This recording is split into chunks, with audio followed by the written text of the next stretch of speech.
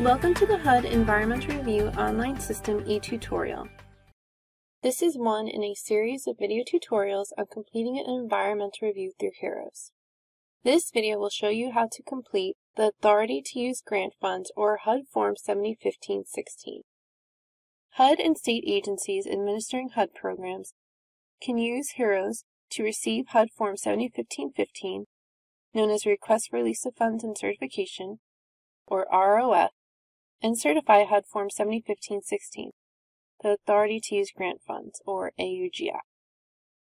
HEROS contains electronic versions of these forms, which are submitted in lieu of the paper-based form when using HEROS. When a recipient has completed their environmental review, they will send an electronic version of the ROF using HEROS. You will receive a system-generated email directing you to the completed review. You will not receive a paper copy of the form.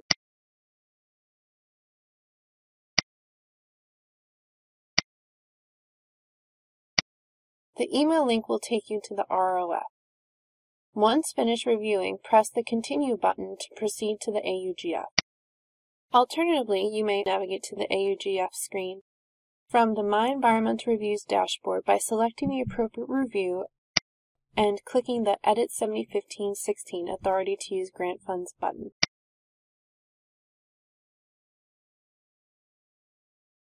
If you are not able to complete the form in HEROS, or if the review requires approval from both the state and HUD, you can upload a completed paper version of Form 7015-16 by clicking the Upload button.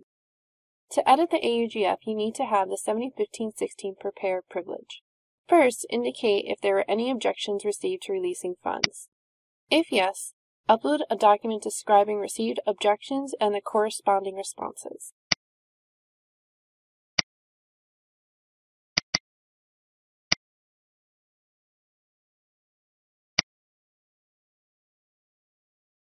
Certain information entered in screen 7015-15 is copied into the AUGF and will appear automatically, but all fields can be edited.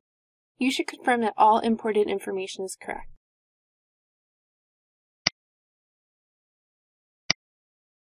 Use the Send Notification option at the bottom of the screen to route it to the next user.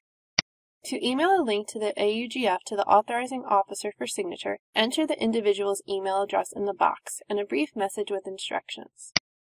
You should enter your email address in a carbon copy line to verify that the email notification is sent. The system will automatically generate and send the email when you click the Send Notifications button. Remember to click Save and Continue at this point to save your changes made to the form. To certify the AUGF in Part 2 as the authorizing officer, select the checkbox and enter your name, title, and the date.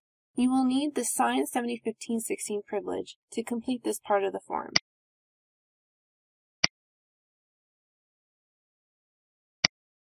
Once the form is complete and certified, use the email notifications at the bottom of the screen to send the AUGF to the responsible entity, recipient, or other parties. At this point in time, you should click Save and Continue to save the information and exit the review.